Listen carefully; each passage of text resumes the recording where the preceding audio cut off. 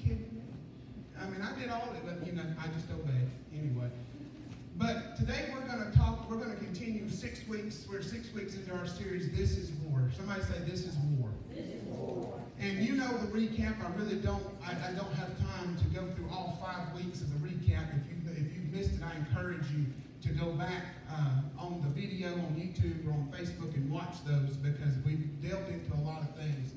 But this week we're going to be talking about something you're very familiar with, that you've probably heard preached 1,000 times, and I may not bring you any new information. Then again, I may tell you something you may have never heard. But this morning we're going to preach about being dressed for battle.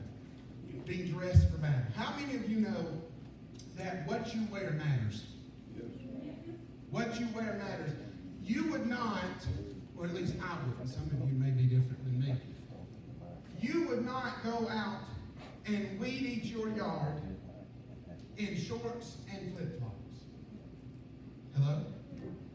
Because if you're clumsy like me, you're going to end up stubbing your toe or hitting yourself with the wire, and you're going to really test your sanctification. It's better to wear long pants and closed-toed shoes. Man, am I right? Am I right? Ray says, I don't know. Ray is one of those people who weed eats in shorts and flip-flops. Brother Eddie is too. If I was to meet the Queen of England, I would not wear a bathrobe and house shoes. I would probably, I know I would wear the nicest thing that I have, because what I wear in that situation matters. If I'm going to be a police officer, what I wear matters. I need to make sure that I have my bulletproof vest, that I have my utility belt, that I have my badge. If I'm going to be a firefighter, I've got to make sure that I have all of my gear ready to go. I've got to make sure I've got the fire retardant suit, the helmet, the oxygen. No matter what we're talking about, every situation requires a different uniform. And what you wear in that situation will matter.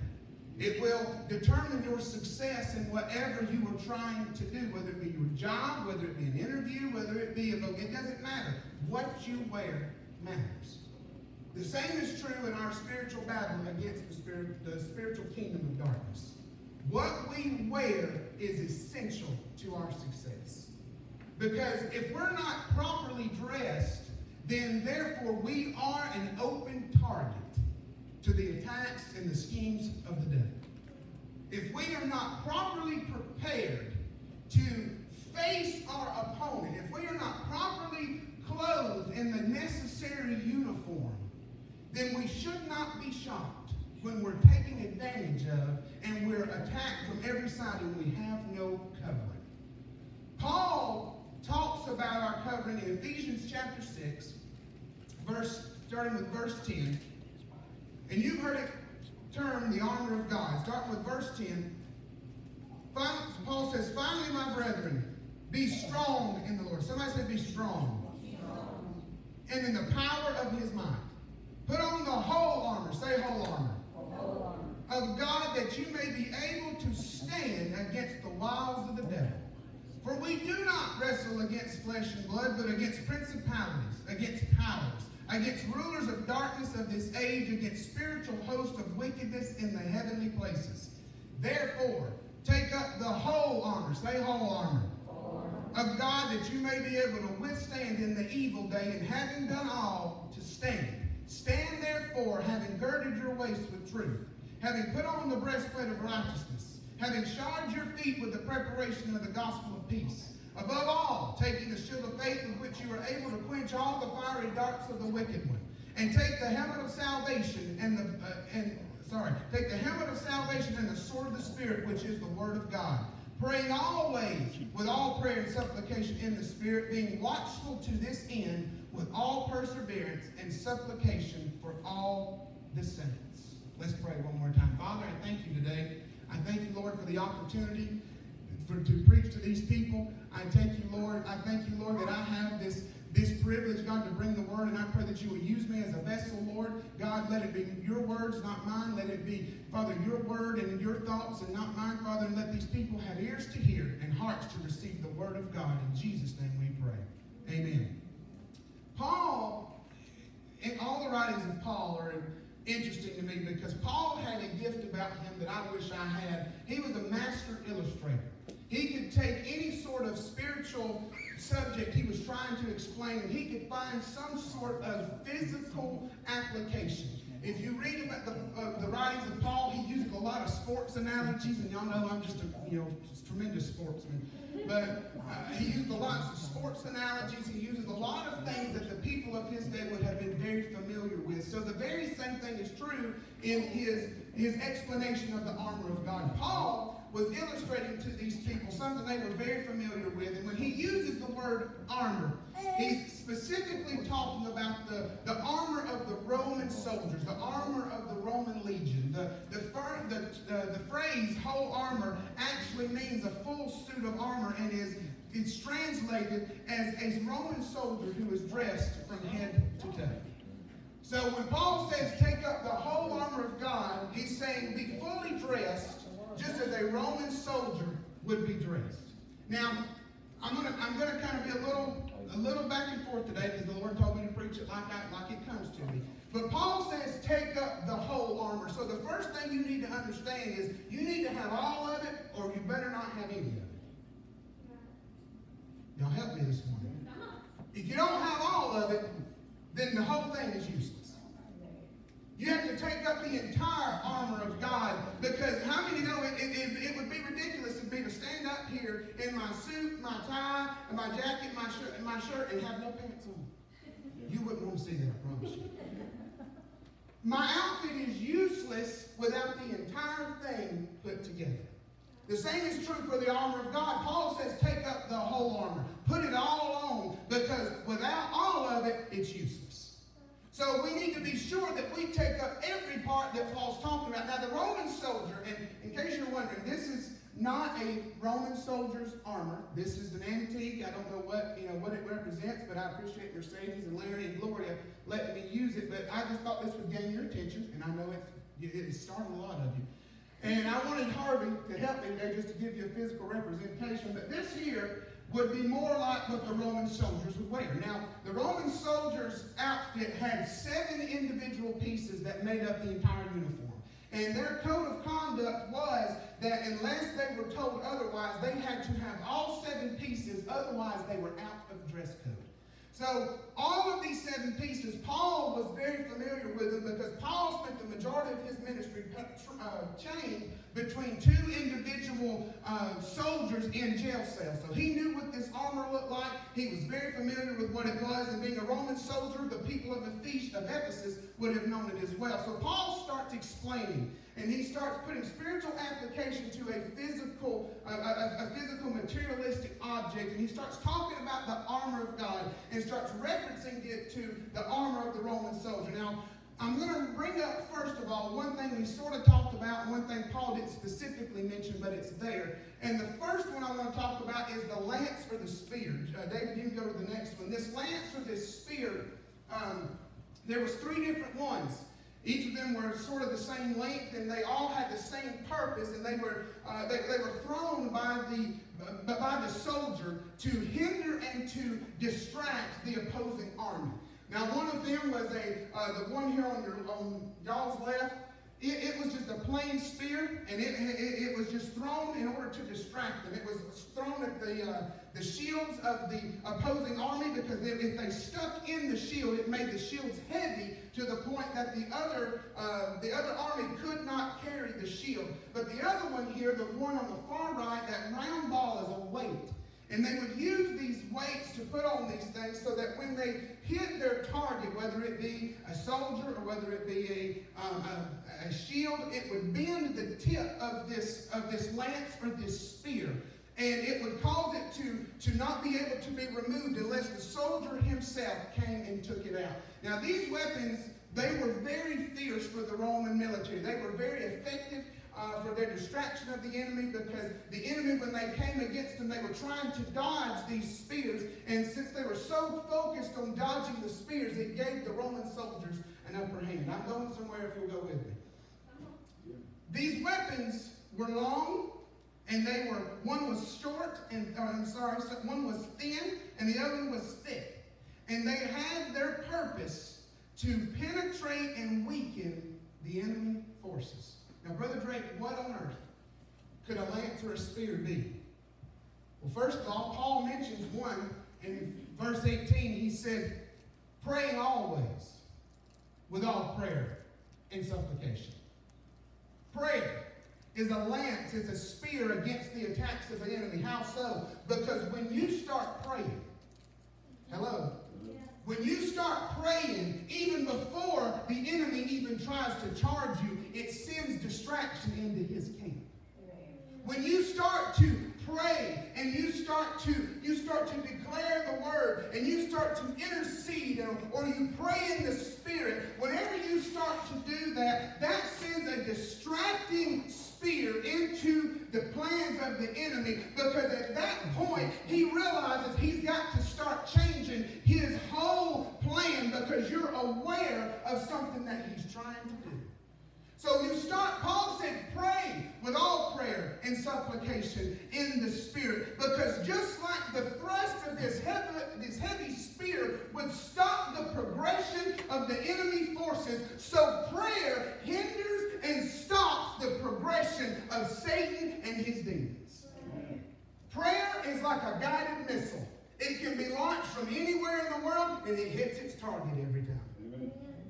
So first of all, because they had two of them that they would carry. The first one would be prayer, and the second one, and I'm not going to spend long on these because I've already talked about them in this series, would be worship.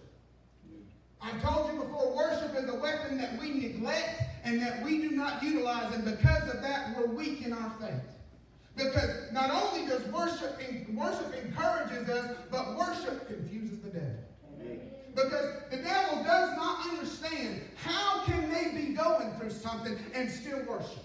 How can they be going through something, Sister Teresa, and still come to the altar at the church and lift their hands and say, he's a way maker, he's a miracle worker, and a promise keeper. Misty, it just bumfuzzles him that the children of God, when he's attacking them and he's coming at them and he's throwing all this junk at them, that they can stand and say, but God. Amen. Worship is always a weapon that will send the enemy into confusion. When they used it in 2 Chronicles chapter 20, Jehoshaphat sent up Judah. And when Judah shouted a voice of praise, it said that the opposing forces got so confused and so terrified that they started killing one another. It said in Acts chapter 16, when Paul and Silas at the midnight hour started singing praise and hymns unto God, there was an earthquake, and the whole jail shook, and the doors swung open, and the chains fell off. I'm here to tell you this morning, praise will rattle your cage. Praise will get you out of the funk that you're in. Praise will get your neighbor out of the funk they're in. Praise is a way to get the enemy in confusion. It is kryptonite against his forces, because he cannot understand worship. He got it taken away from him, and we've replaced him, and he knows the power of it. So when we worship, Satan is put into confusion. Amen. And he has no ground to stand. Amen. The two lances are our praise and our prayers. We make petitions to God. We worship him. And it puts the devil all in a whole different mindset, wondering what is going on. Now, we're going to do some teaching, preaching here today. And Paul did not write this the way I'm going to preach this, but Paul wrote his sermon the way he wants to, and I'm going to do my sermon the way I want to. Amen. I'm going to start from the head down and we're going to go through this quickly because I know we got to eat. But from the head down, Paul talks about put on the helmet of salvation. Say helmet of salvation. Now this helmet, like what you see here, was made of a copper and iron mix, and it was worn tightly around the head. The word helmet, and I'm not going to try to pronounce it, literally means a piece of armor that fits tightly. And it had four major parts designed to protect four areas. First of all, they had the bowl, and I'm going to use Harvey just to help me here. That's this part. That protected the skull. That protected the brain. Okay? That protected anything in this area from being damaged by a spear, from being damaged by an axe, whatever. Then it had the neck guard on the back. You can kind of see it right here on this slope. That was a neck guard. It's a lot like what football players have, because you know that those football players, they can sometimes hit so hard that they can snap their neck. Okay? Same is true for these. They would go into hand-to-hand combat. Not only was it to take force from it if they were to tackle somebody, but it was to keep somebody from coming at them and trying to chop their head off. It was to keep somebody from coming up behind them and snapping their neck. It protected the neck. The third thing it had was it had a brow guard. You can see it kind of juts out at the front. And that's in case the opposing enemy tried to come with an axe or something and come down on them. It protected all of this right here. Protected their eyes and their mouth and their nose. Then it had these on the side. Those were to protect they were the cheek pieces, and they were to protect the cheekbones and the jaw from being injured in the case of any facial impact. Yeah. So it protected the mouth. It not only protected the head, but it protected the mouth. Yeah. I'm going to say this and move on. There's some people who claim to be saved, but their mouth says otherwise. Move on, Drake. I am. So the helmet protected all directions, front, back, and sides, and it was extremely durable and able to protect the head from any impact. It could handle the blow of the hardest weaponry that the enemy might have, and it was able to deflect darts and arrows away from the face and the head. It was so massive and dense that nothing could pierce it. Notice that Paul takes this wonderful helmet and likens it to salvation. Now, Amber, I don't know if you read the Bible like I do, but as soon as I see something, I start asking questions. Why? Why salvation? Ray, I want to know what was going through Paul's mind when he said that helmet is like salvation. Because to us, we're thinking, now, salvation is a spiritual experience, so how do we put a physical application onto it? What did the helmet protect? Talk to me. The brain, the mind, the head. Where do most of our spiritual battles go on? Your spiritual battles, and if you have, talk to me after, because I'd love to hear your story. Our spiritual battles are not us one-on-one battling a demon. I have never wrestled one. Don't want to. Okay? It's all here. Amen. Yes. The enemy, I told you last week, part of his scheme is to plant stuff in your mind. Accusations, lies, slanderous thoughts. He wants to plant these things in your mind because he knows what makes you tick.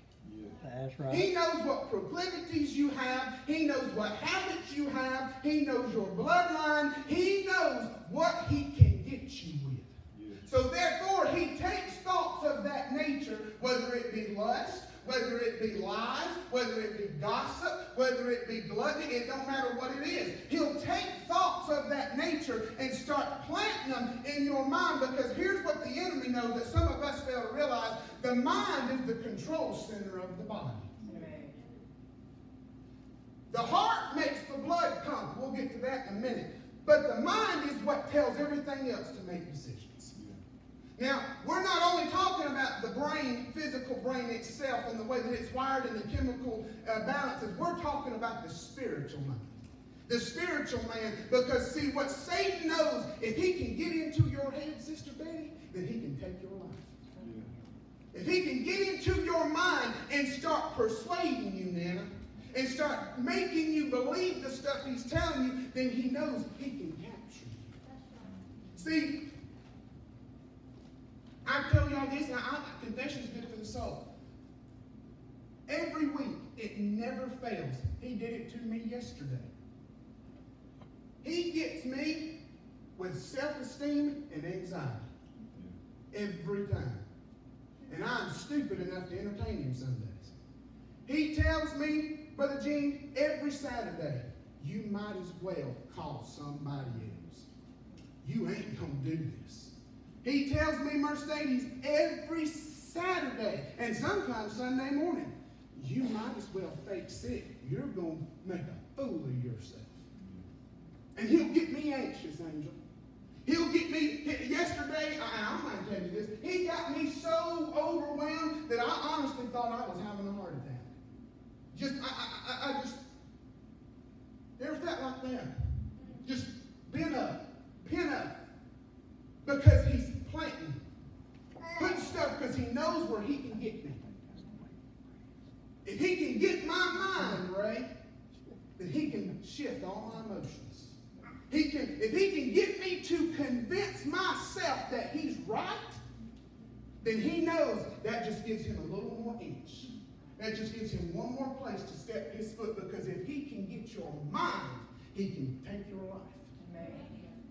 The reason why we have to wear salvation as a helmet, because I've heard it said this way, the last thing to get saved is the mind.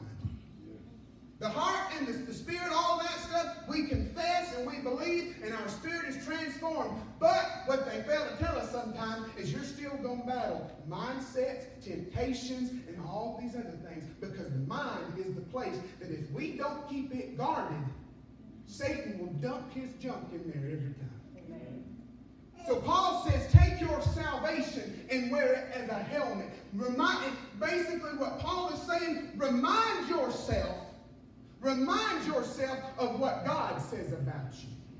Remind yourself that you have been saved, that you have been bought with a price, that the devil may bring up sins, he may bring up accusations, he may tell you things that you know you did, but you remind yourself of the truth of God's word that says, although I have sinned, when I confessed the Lord, my sins were cast into the sea of forgetfulness, never to be remembered anymore. When he starts trying to tell you that you're somebody you used to be, you say, devil, you're a liar, because the Bible tells me if I'm in Christ, I'm a new creation. All things have passed away, and all things have become new. When he starts telling you you're not going to make it, when he starts telling you your family's going to be taken, you remind him that 1 Thessalonians 5 tells us that we put on the helmet of the hope of salvation. That's hope of the fact that we shall be delivered, that we shall overcome. That hope of that salvation says, I've been saved, but I'm going to be saved. Because although I've been saved from my sins,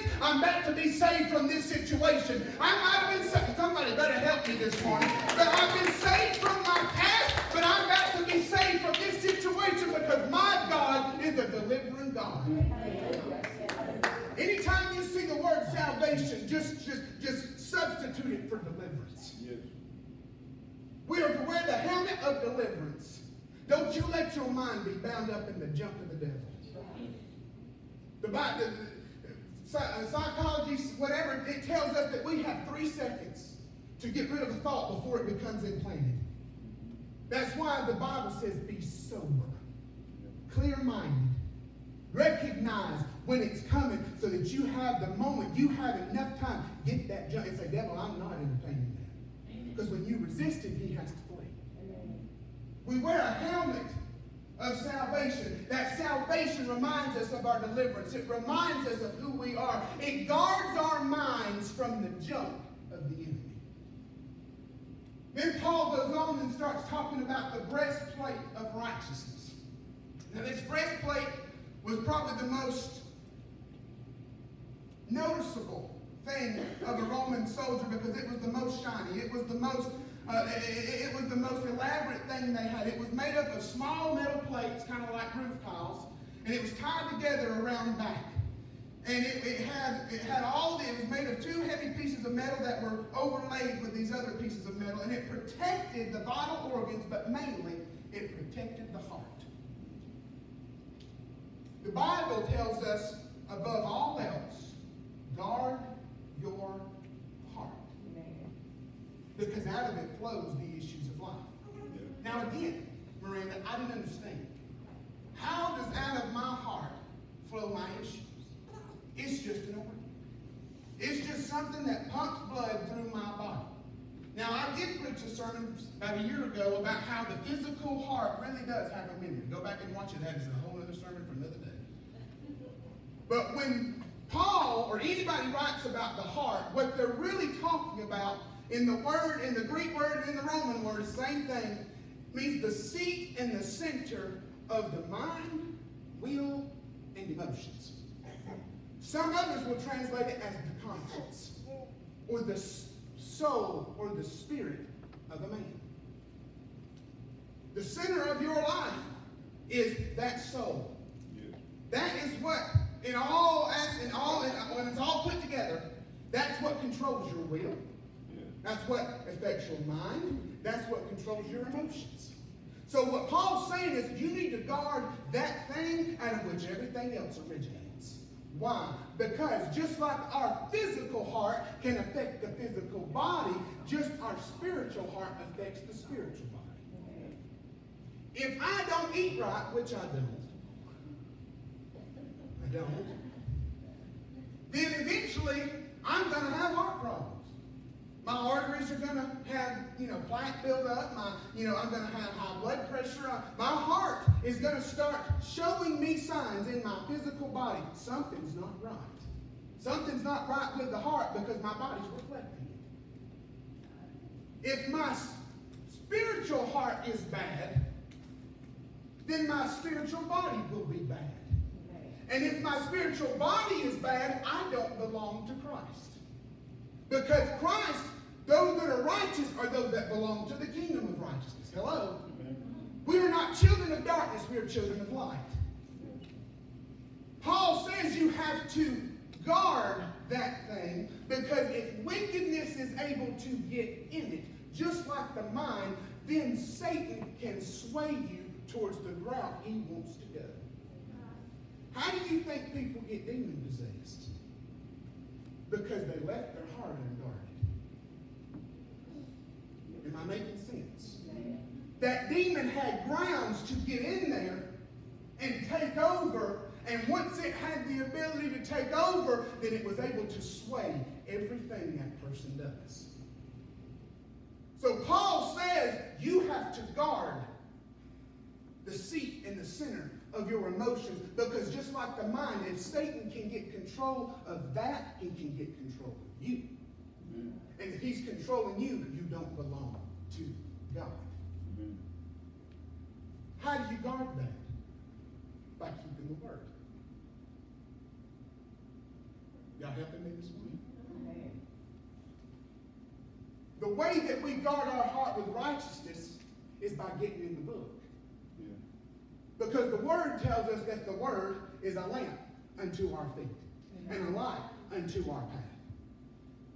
When you walk right, you won't be susceptible to go the wrong way. Because the Bible will never lead you astray. Amen. It will never take you the wrong direction. It will always take you in the way of righteousness' sake. And if it doesn't, you're not reading it right. We have to be careful to guide our lives and align our lives with the Word, line upon line, precept upon precept, because if we allow any wrongness in our lives, we open a door for the devil. Because demons operate on wrongness.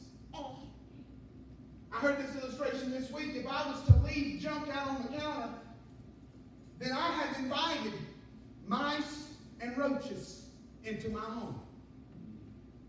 I have given them something to say, well, this is an open door. When we go do wrong, you're giving the devil an open door. When we watch filth, when we entertain filth, when we talk filth, hello. That's why there are certain movies we refuse on our television, because I am not about to battle a demon that I just welcomed on into my house.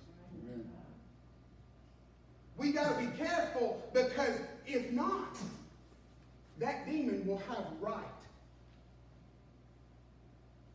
Right, because we were doing wrong. You got to guard your heart with righteousness, and the way you guard your heart with righteousness is by getting into the Word. Y'all still tracking? Is it making sense? Third thing he does, the belt of truth. Now, this one is going to be a minute. Susan, you're fashionable. I saw your shoes Friday night.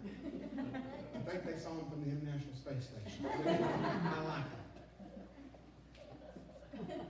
This is for sermon, but this is for illustration. What was the first thing you noticed about my outfit today when I saw it? First thing come to your mind. Cufflinks. Okay. Jessica, first thing come to your mind when you saw my outfit. What's the first thing? The blue. Okay. Darling. What was the first thing you noticed? Thank you. I'm surprised you didn't say your hair. But anyway. Notice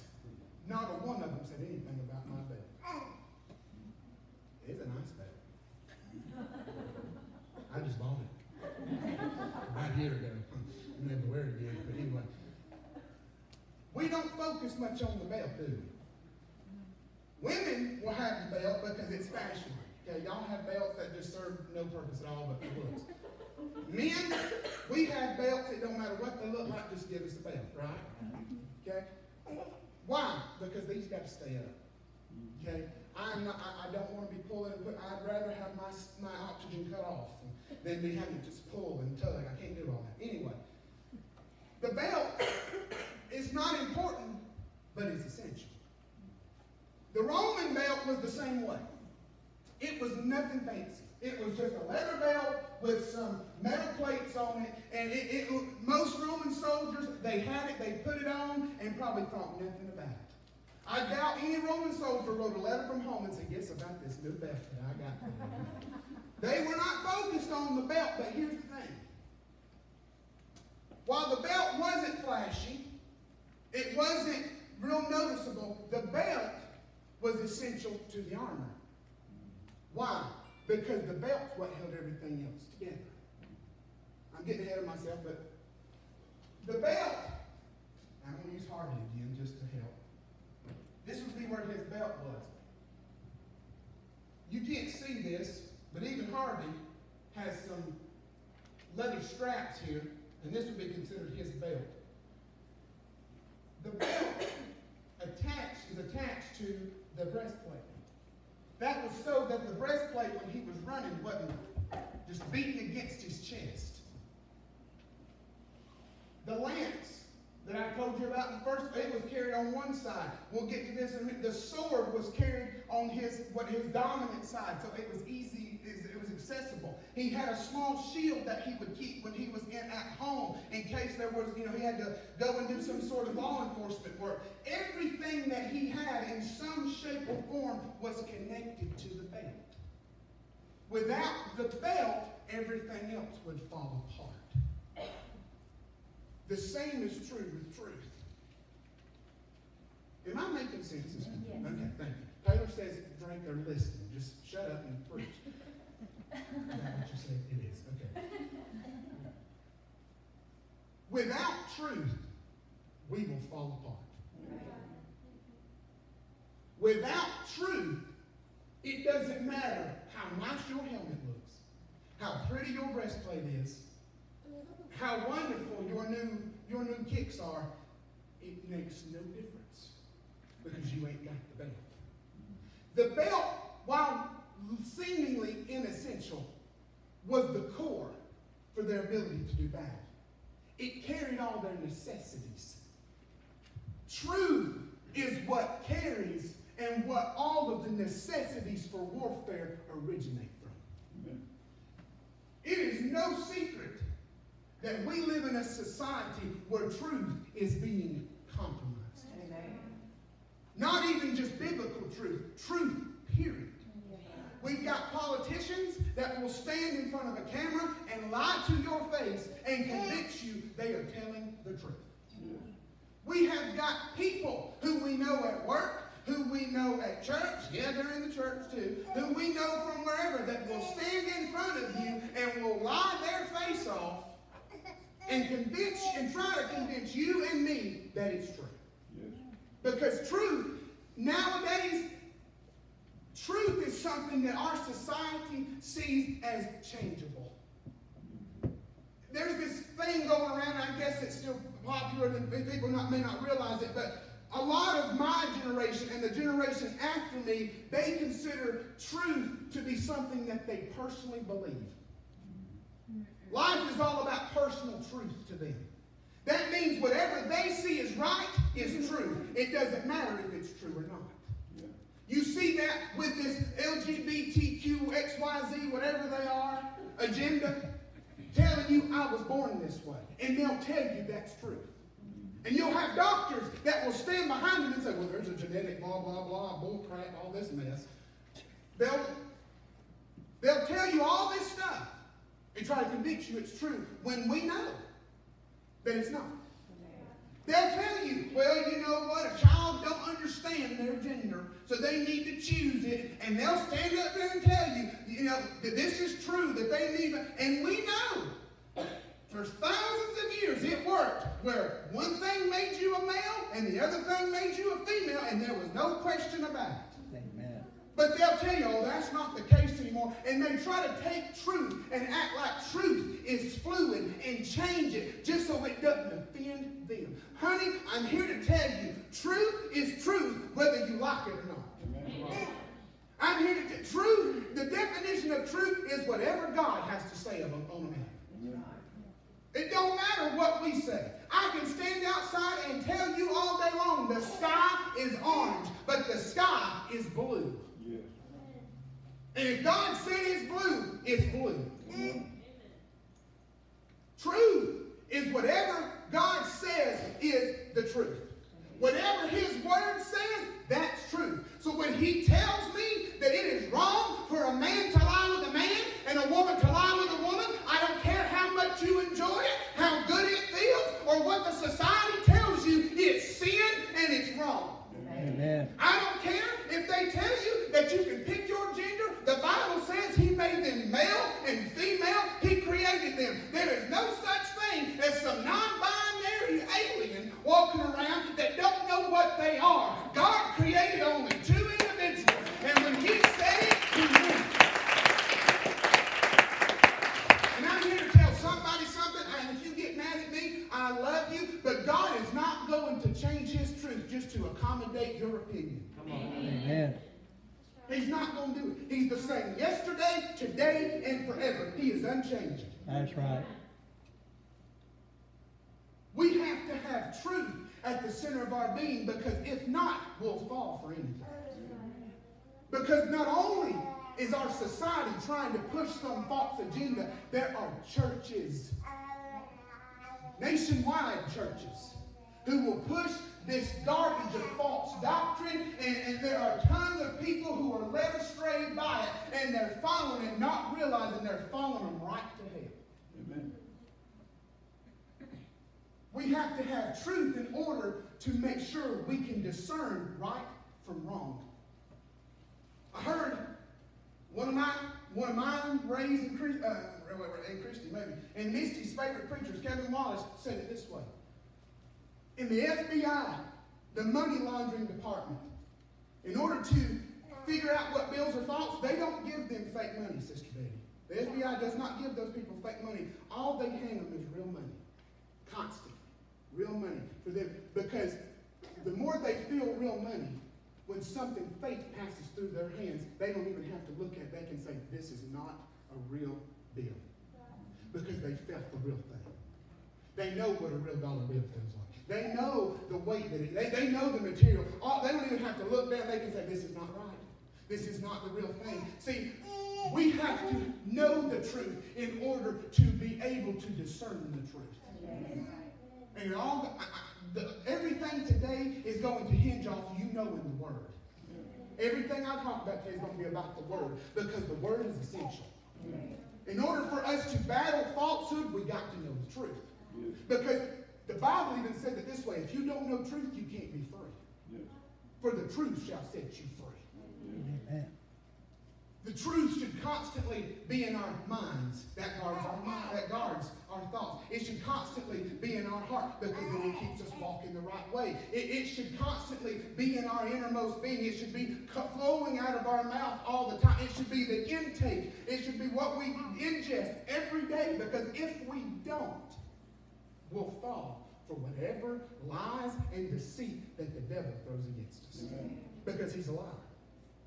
He's a liar. And the only way you can combat the lies of the enemy is by knowing the truth of God's Word. The belt of truth holds it all together.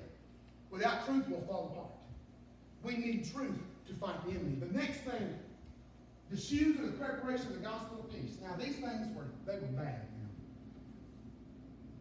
They look real simple. But these shoes, and this is just a replica, they're not even close to the real thing, but these shoes, and you might can see some of it, were made of a mix of leather and metal. And they went all the way up to the back of the knee, the back calf, and that was to keep the Roman soldier from getting tangled up in briars and things when he's walking through rough terrain. What does that tell me? That tells me that the shoes of our peace helps us from getting tangled up in the mess of the world. Helps us from getting tangled up in the cares of riches and the cares of life that hinder our walk with God.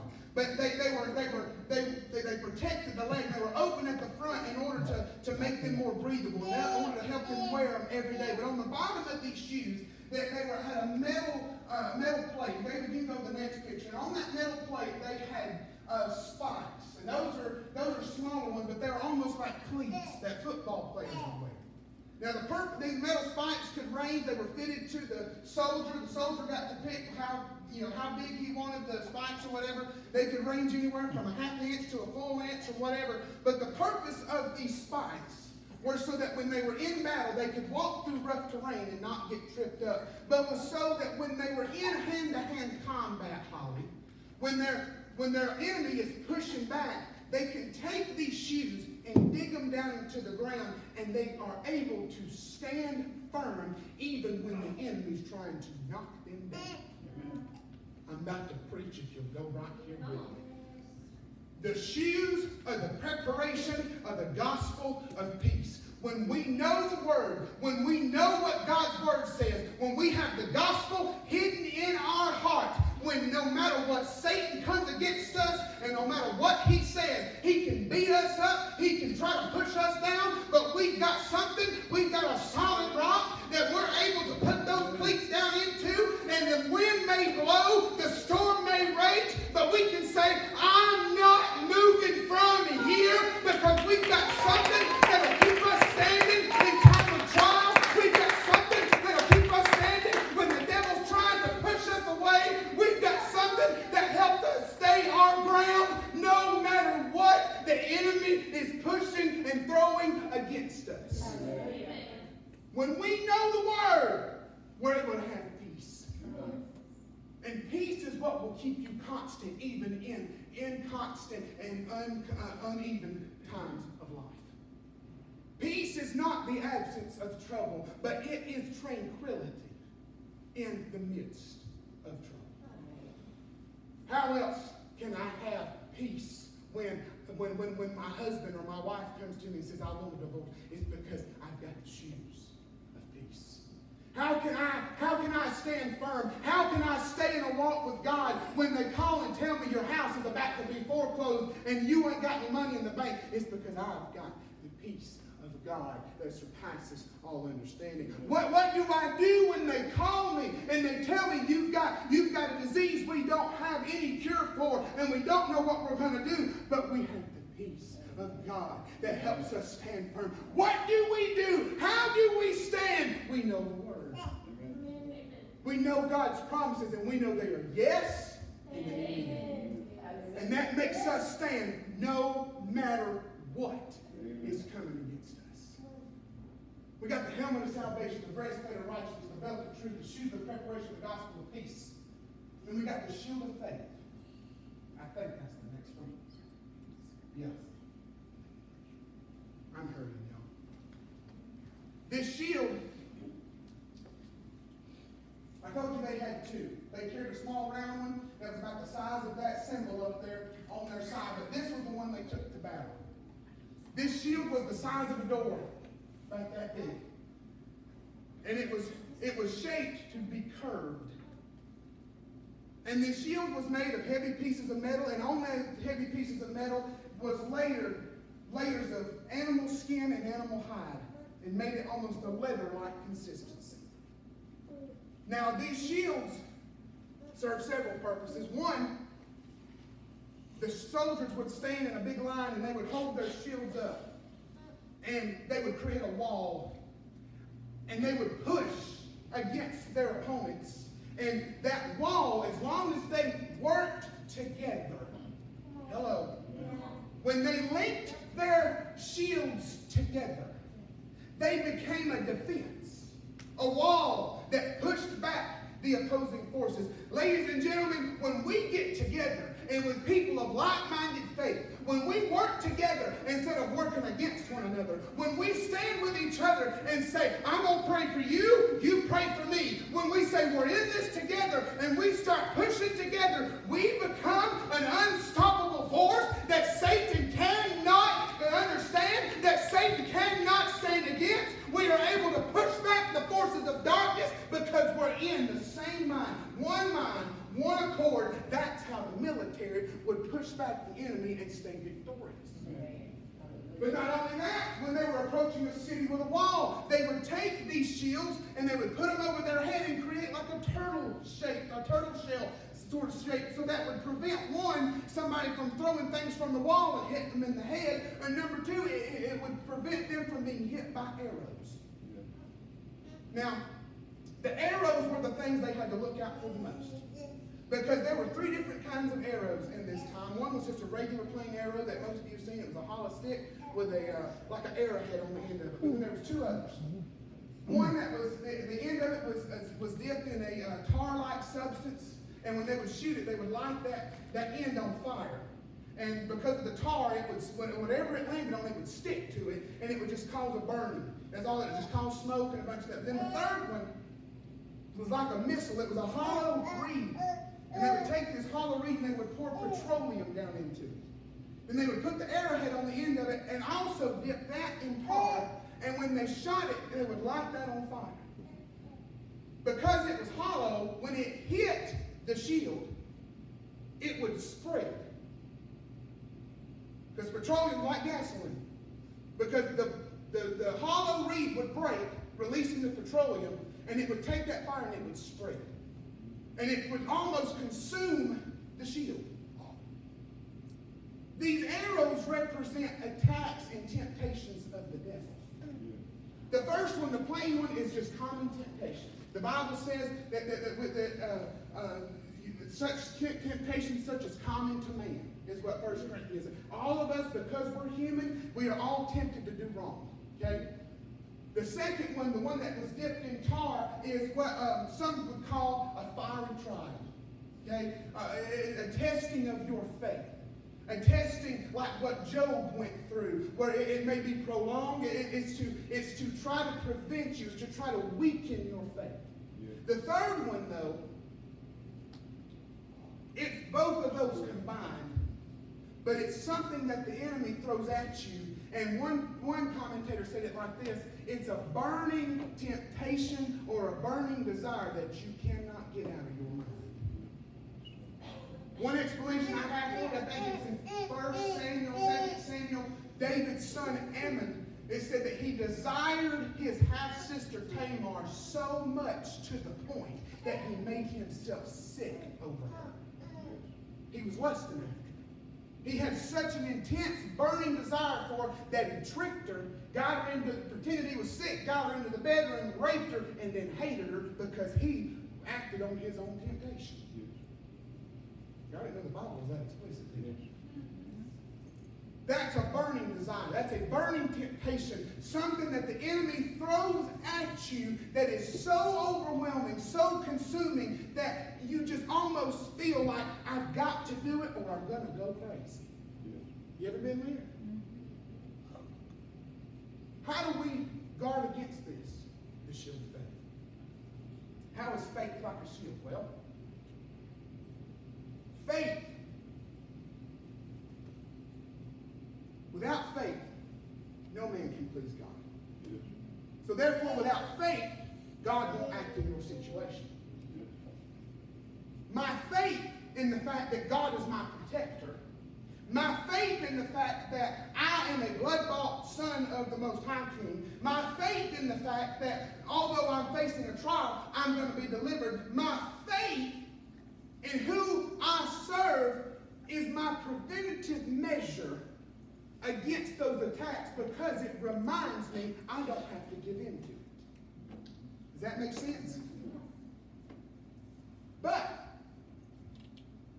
you can't just have any old faith. You don't have to have necessarily great faith, but you got to have faith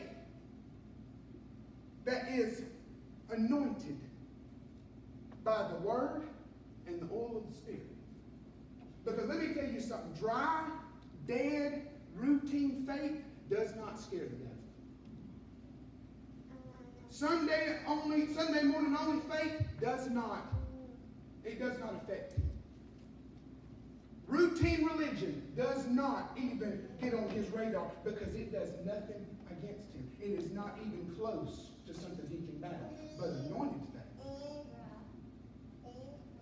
Faith anointed by the Spirit and by the water of the Word. Because you see, because these shields were leather and were animal hide, they had the potential, Holly, to become dry.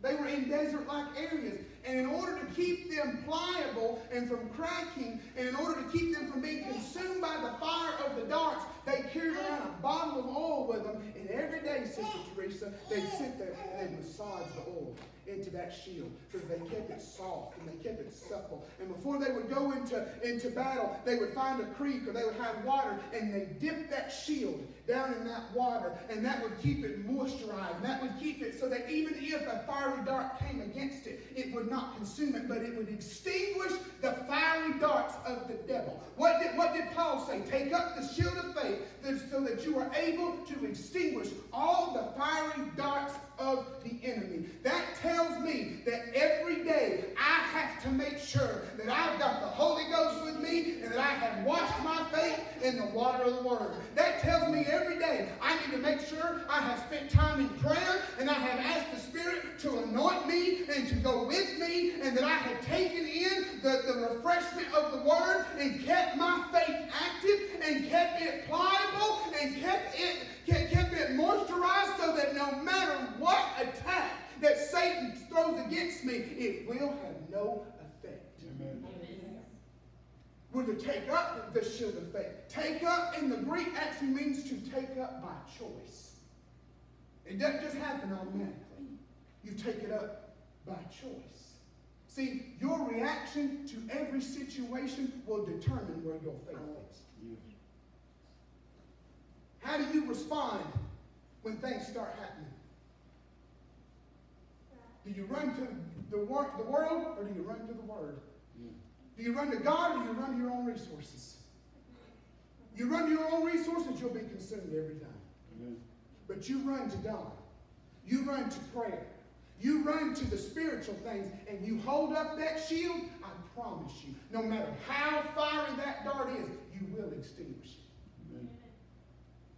Then you got the sword of the Spirit, which you know is the Word of God. Yes. A double-edged sword.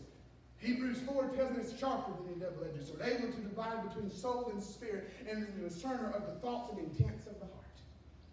Not only is it something, as we've talked about before, a surgical tool on our heart where God reveals things to us that we need to get out of our lives, but it is a defensive, offensive weapon against the devil, so that when he attacks us, we've got something in our spiritual armor to attack him back with. Jesus in the wilderness. I know I've referenced this every week, but I'm sorry, it just gets me happy every time. When he come against him and he said, if you be the Son of God, do this. If you be the Son of God, do this. If you be the Son of God, do this. Jesus didn't cower back and go, all right, Satan, I'll do it. He hid behind his shield of faith, and he said, it is written. And every time he said, it is written, that sword coming from out behind that shield, and it jabbed the devil. And every time he said, it is written, Jesus thrust that sword deeper and deeper into the enemy, and he started knocking him back. He started pushing him back. Every time Satan come against him, Jesus come at him with the Word. Every time the devil comes at you, it don't matter what he says, you better come back with the Word, because when you come back with the Word, he has no ground to stand upon.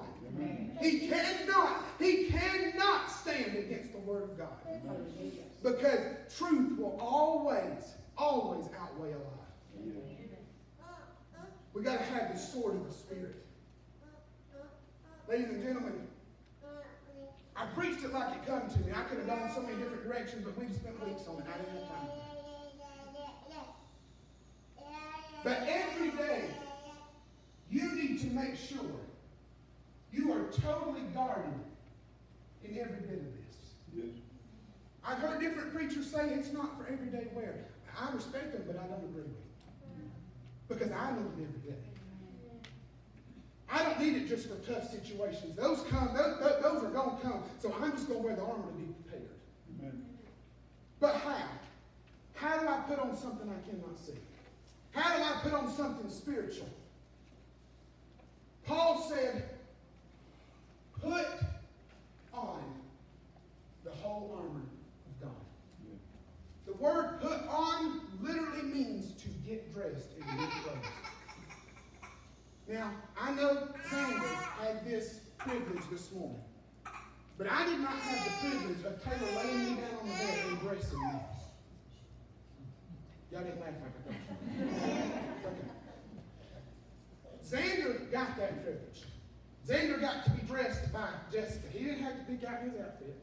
He didn't have to worry about getting up, but she got him dressed. He didn't have to put forth little to no effort to get dressed. Me, on the other hand, I had to go to the closet, pick out something, ask her to make sure this matched this, because I'm colorblind. And, you know, I had to put forth my effort. I had to put on my socks. I had to put forth all this work to get dressed this morning.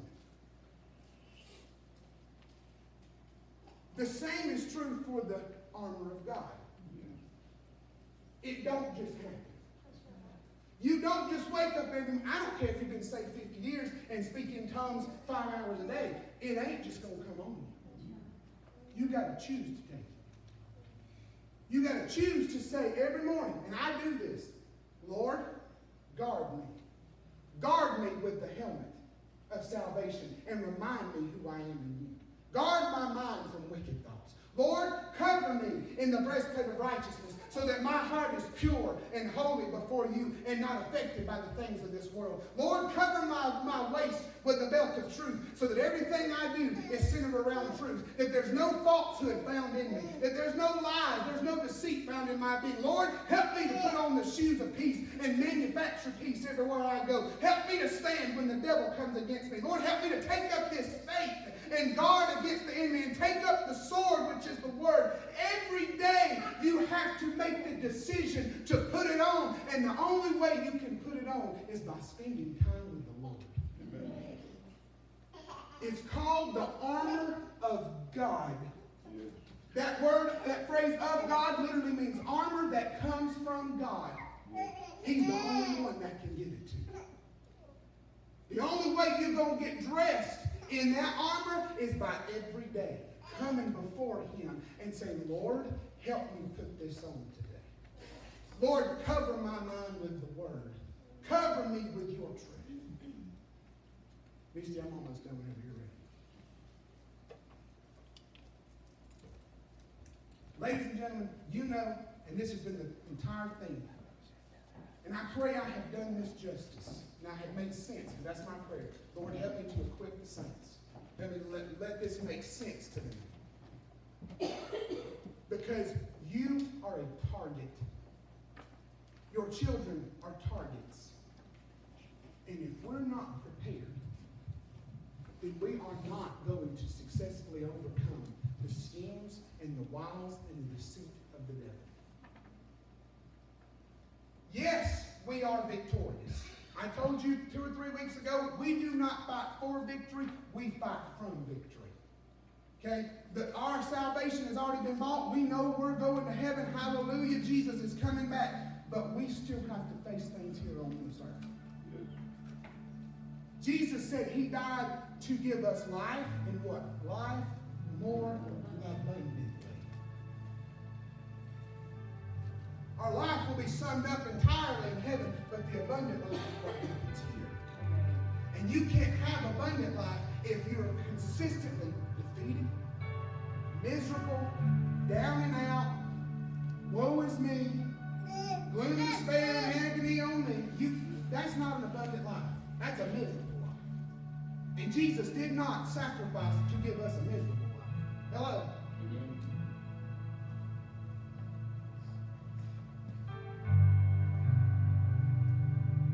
The best thing we can do to help ourselves, the best thing we can do to equip ourselves for the battle is to help ourselves. What do you mean? Start making the decision that every day I'm walking in victory. Every day. Because now I know he fights. I know he tells you the same mess that he tells me, just in a different form. And if we're not careful, he'll take a whole day away from us. Just by planting lies, fear, doubt.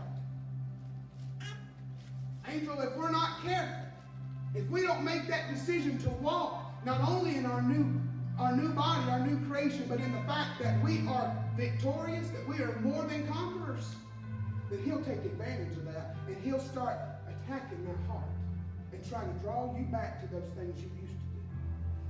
He'll start trying to take your personal truth and say, well, you know, that's not all that bad. They tell you it is, but am I making sense? We hurt ourselves by not helping ourselves. And by not helping ourselves, when we avoid prayer time, when we neglect to spend time in the Word because we're too busy, because we just, you know, we've got all this going on, when we neglect that intimate relationship with God, we choose to walk away from the very source of our strength and power. Faith can move mountains, but anointed faith can make devils flee. And the only way you're going to keep yourself anointed and equipped and strong in the Lord and standing fast is every day saying, Lord, I'm setting an appointment with you. I told you, I gave you all a Bible. The church did a Bible and a highlighter. Have you been using it? If not, that's a good indication you have not been walking in the honor of God. Hello? If you ain't reading your scripture every day, you are choosing to let the devil come and attack you because you have nothing to stand on. Ladies and gentlemen,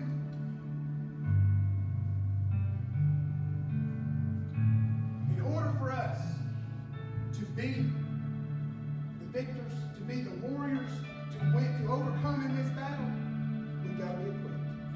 And our equipment comes only from God and God alone. And the only way we're going to get that equipment is by getting serious about our relationship with Him. Are you as serious about your relationship with Him as you are Saturday night football? Are you as serious about Him as you are your relationship with Facebook, Instagram, TikTok, soap operas, Netflix, Hulu, whatever you want, whatever you do? Are you as serious about Him as you are that? If not,